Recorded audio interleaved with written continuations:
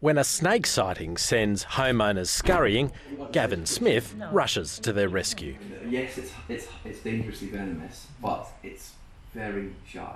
He's regularly called to Canberra homes to save snakes from a potentially nasty interaction. So many things out here in the suburbs that are out to get them.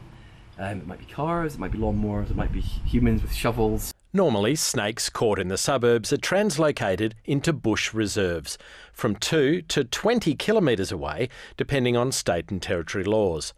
But how far is too far? And how do the snakes get on with their new neighbours? So as we start going in here, we're just going to be careful because this is very, very good snake country. For the last few years, Gavin Smith has led a snake tracking program where the reptiles are microchipped and their movements mapped. Where you are now, Craig, is where I think the snake is going to come out. Oh wow, look at the size of that snake. He's looking so good. That is a large eastern brown snake. Wow.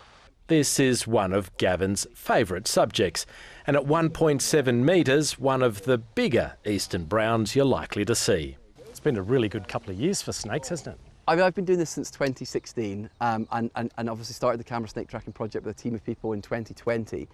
This season we're in now, has been undoubtedly the best for chunky, well-conditioned snakes. And we can tell that as well because we've had a lot of, this year, a lot of dead snakes on the roads.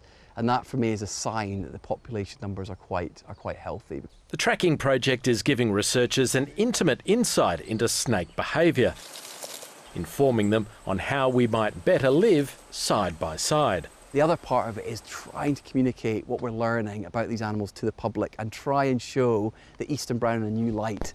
In a light that's much more sensitive to the animal and its plight. Gavin Smith says despite popular hysteria, snakes are more interested in getting away from people than harming them. It's not what you see on social media, them coming charging at people, it's just trying to stay out of sight, under cover.